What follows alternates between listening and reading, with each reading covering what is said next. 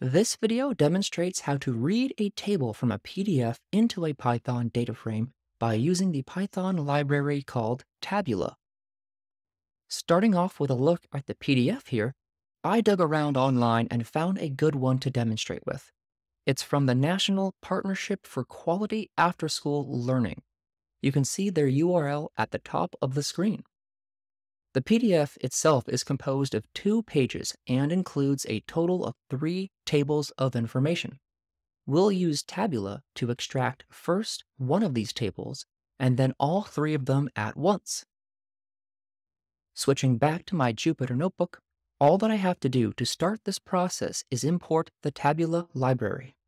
This library has a function called readPDF that allows for the ingest of PDFs and collects all of the tables. I access the PDF that I just displayed by passing the URL of the website I just showed you, as it points to the location of the PDF. You can just as easily accomplish this task with a PDF in your directory. All you have to do is substitute the URL for the name of your PDF. I also want to print out the type that is returned with this function and how long the object is. It will become clear why I'm doing this in a moment, but first let me just execute this cell. First, you will notice a warning. Pages argument isn't specified. Tabula will extract only the first page by default, page 1. This is a warning letting you know that it's expecting a parameter called pages, but we just didn't pass it. We only passed the location of the PDF. So its default behavior is to choose to read only the first page of the PDF. We'll touch on how to change that shortly, but moving on, you can see that we are working with a list type item, and the number of items in our list is 1, which I am displaying with the printing of the length of the list. Let's now extract the only item from our list into a table variable and print out that table. And here we can see a data frame.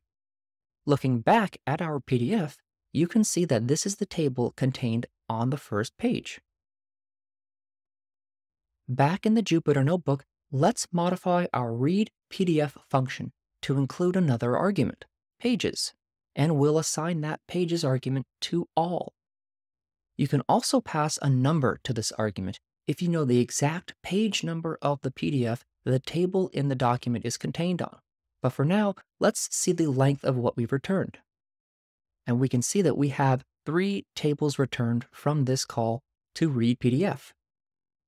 Printing out our tables variable, you can see a list of data frames, 3 of them to be precise.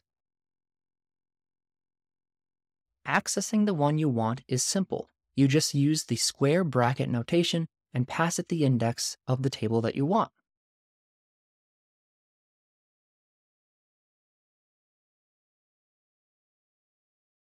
And that's really all there is to it.